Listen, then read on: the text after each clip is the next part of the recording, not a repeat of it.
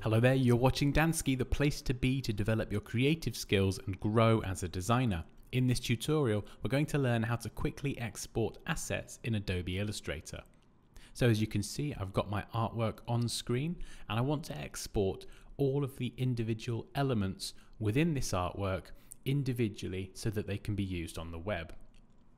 So one way that you used to be able to do this was to go up to File, down to Export and Save for Web. And you could specify your format at the top and lots of different options and then click Save.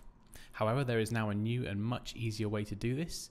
You can go up to File, down to Export and select Export for Screens.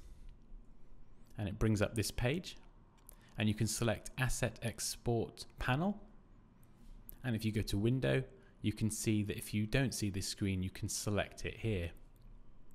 Now what this allows you to do is individually drag elements within this panel and it will start to list them all out. So if we click one of our numbers, at the moment this is editable text, we can see that our bounding box is a lot higher than the number itself. So we want to convert that to an image first. So let's go to Type and Create Outlines. So now when we select this, the bounding box matches the height and width of the number. And now we can just left click and drag this into our asset panel. And it will list that as asset 1. We can just double click on the text there and we'll change that to 4 and press enter. Now we're going to do the same with the background. Just drag this big block of yellow and we'll just call that BG for background. We don't need to drag the other number. And I've got this face here. So if I just drag that out, you can see that this is what the face looks like. These shapes are all grouped together, which is great because we don't need those to be ungrouped. So we can just drag this as one shape into the asset panel and I can call that emoji. So these are the three elements that make up the design. So it may be an app with lots of icons or a website that you've designed and you want to export all of the individual elements without having to do it manually. So now we can specify a few options here and you can click this little icon at the bottom and it will load this in a larger screen. So you can select which assets you'd like to export and which artboards as well. So we'll keep it on the Asset tab and we're going to select all assets. So they're all selected here. You can pick a folder where it will export the assets to. You can select iOS or Android, or you get a few additional format options here. So I'm going to select iOS just for this tutorial.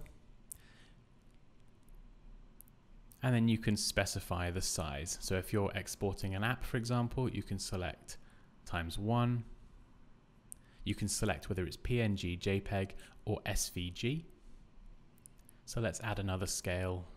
We'll add ×2. We'll add another one at the bottom, ×3. So it's going to export each of these three objects 3 times each. So there'll be 3 number 4s ×1, 1 at ×2, and 1 at ×3, 3 backgrounds and 3 emojis, all at the relevant sizes in the right formats. So let's just add in the suffix here.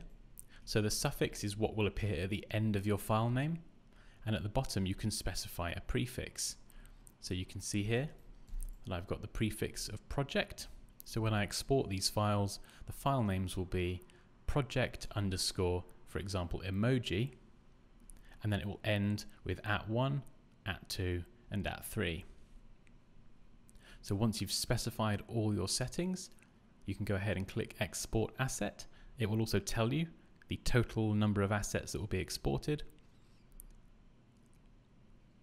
And then here we have the folder. So we've got the number 4 at ×1, ×2, and ×3 size, and the same again for the background, and the same again for the emoji as well.